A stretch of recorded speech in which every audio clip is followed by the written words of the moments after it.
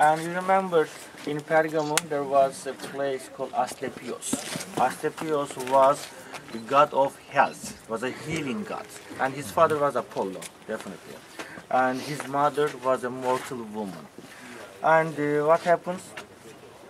As Apollo was in love with that woman, and then woman gets pregnant, and after a while, but what happens?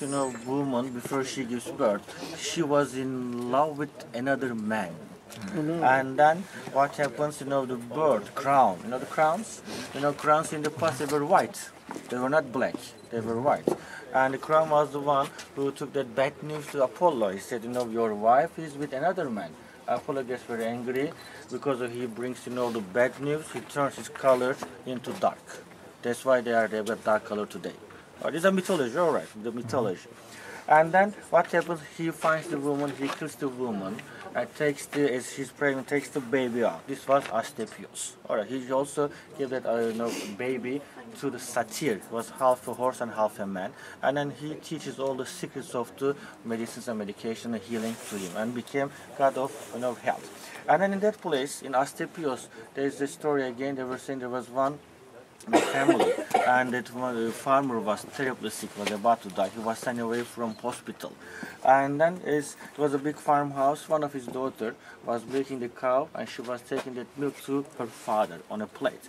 And as she was on the way, someone calls her, and she left that plate on a bench. And when she came back, she saw that there was a snake drinking that milk. And at some columns that you can see there are two snakes, at some you see one. And then she takes the stick, of course, she takes snakes away, and she gave that milk to her father. And father, after he drank that milk, he recovers.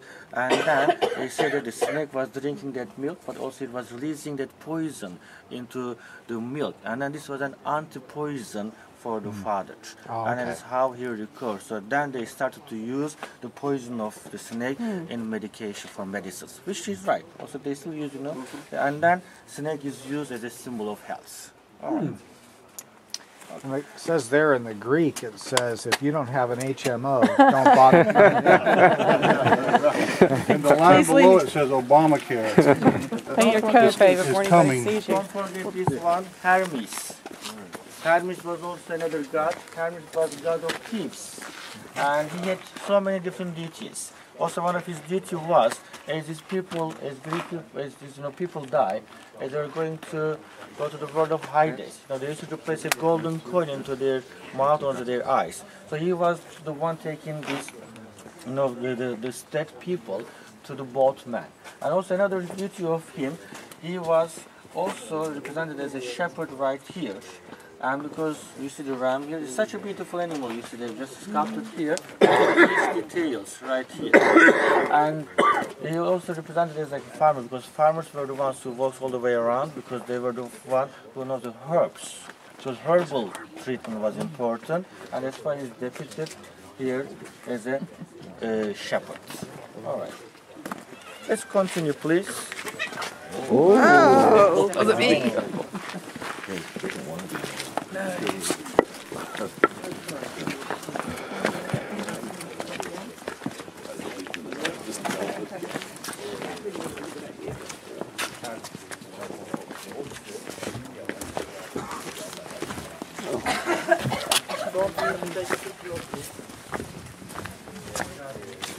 No, because I come from a different culture.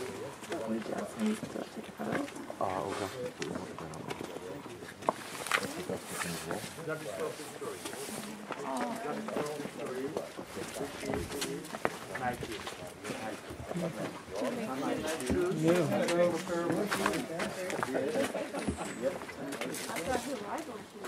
Yeah. In fact, he makes much usually second in the marathon.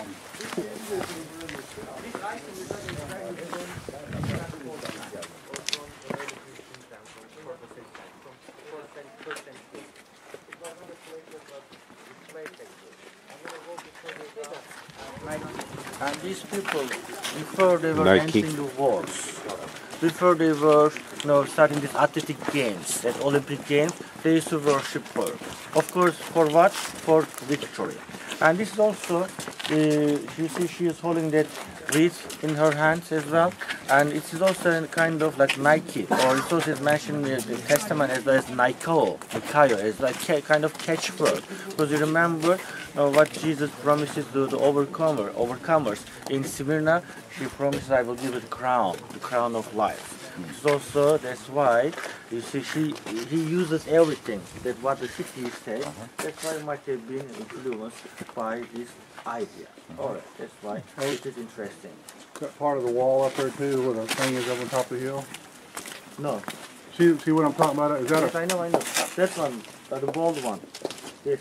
part of the city wall? No. Just a peak or something? No, that's a peak. Nature portrait. So what is that thing sticking up? Have a look at the other side now. And the round arch over there is Paleo fountain, was a fountain. And the building over here that we see, and this was the basement of the times of Domitian. Now, Domitian is important, why? Because he was the one who sent John away from here, was the one who exiled him. This was a temple of him. Ephesus was another city that was honored to have a temple for Roman Emperor and dedicated to him as well. And this was the basement of that. And also the basement of that, when archaeologists were digging that site, they found lots of inscriptions, marble slabs with writings on it, and also most of the time these writings were in two languages. One was in Greek language, one was in Latin language, because officially they used to speak Latin, but also people used to speak Greek language as well. So that's why in two languages. And then when they were doing some digging, they discovered so many slabs over there, marble pieces with inscriptions on it, which was a great advantage for us because most of the things that we read also giving us some idea from those writings over there from that time. All right. And these three places might have been used as a hospital. That's also what we know about it. And the other item at the corner here called the Sulla, the Fountain of Sulla, the memorial place of, the Meminius, pardon, not Sulla, the Meminius. And Sulla was his grandson, was a dictator. This building has actually, it was like 4 stories. It was very high. And on the top of that, it was a ancient pyramid of the shape. It was a tomb, a monumental tomb. And we are missing the top 3 parts. Alright, top 3 parts are missing. The first part is over there. Around it, there are some beliefs again with the ancestry, the relatives of Meminius that you can see, and it's called as Meminius Merriman. And now let's have a break.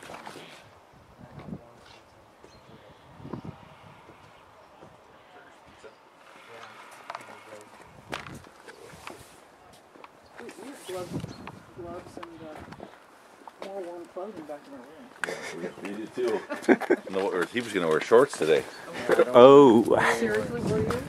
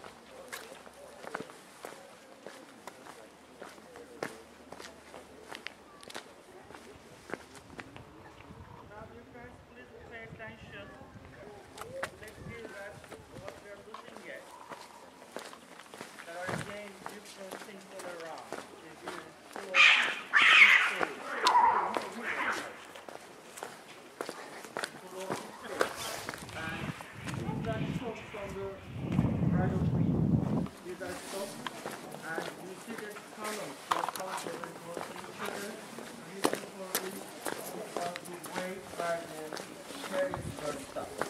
And then from that or onwards, after here, the other part of the that's the wall. And this street now, how do I describe it to you? It is the Fifth Avenue in New York. It is Champs-Élysées in Paris.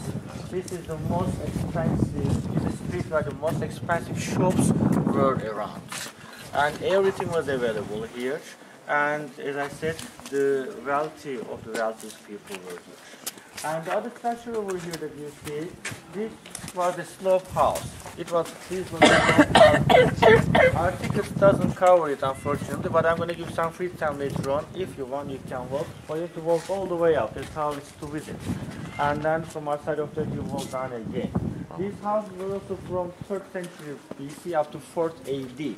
And each houses were like 5 to 600 square meters. 5 to 600 square meters. And they were 2 stories. And even though they are from the 2nd century, 3rd century BC, and 1st, 2nd AD, they all had central heating system, which is interesting. Central heating system. Imagine, you can get in. And each house had a courtyard in the middle. In the courtyard there was a pool, and all the rooms were looking at that courtyard to get sunlight in it. The ground floors were used by servants. It was used as a storage room. First floor for the house members already. All the floors were covered with mosaics, with wonderful mosaics that you can see some of them here, but the ones up there are very interesting too, and the wall with paintings from mythological characters. Alright. And the slope house. Also, they think that St. Paul may have preached in one of those houses too, because what we know, St. Paul was preaching in the friends' houses, and Tyrannus was one of them, and we haven't discovered the house of Tyrannus yet. Alright. Maybe in one of those, or one structure on the right hand side of that, some people think that it was the house of Tyrannus, but it hasn't been proved yet. And then, have a look at this beautiful structure here. It's a wonderful one. It's a small one. It's a very small. With all these details. It's a small but richly decorated temple. Temple of Hadrianus.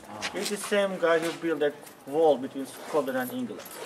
And if you look at this structure now, straight ahead, you will see that girl over here with both arms opened. And she is Medusa. Now you know what Medusa is, who she is. She was the one that she turned objects in the stone. And she was the one again replaced on the lids of the tombs, at the houses, the places to protect the building. Alright. And then the other one, have a look at this keystone in the front arch. Look at this keystone. Tyche, another goddess. Goddess of what? Goddess of fortune.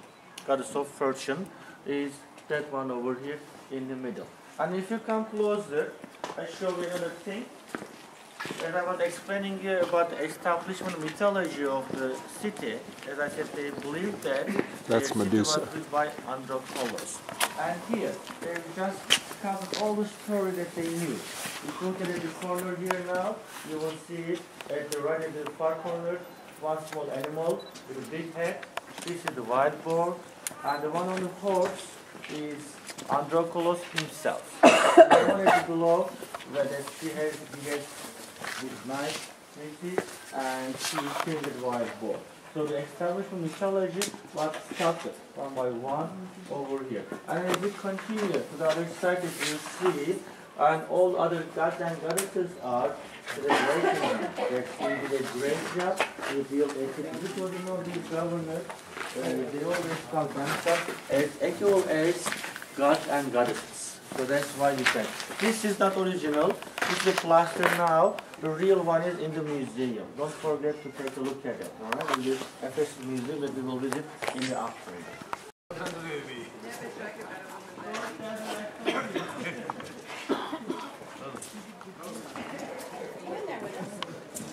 Okay.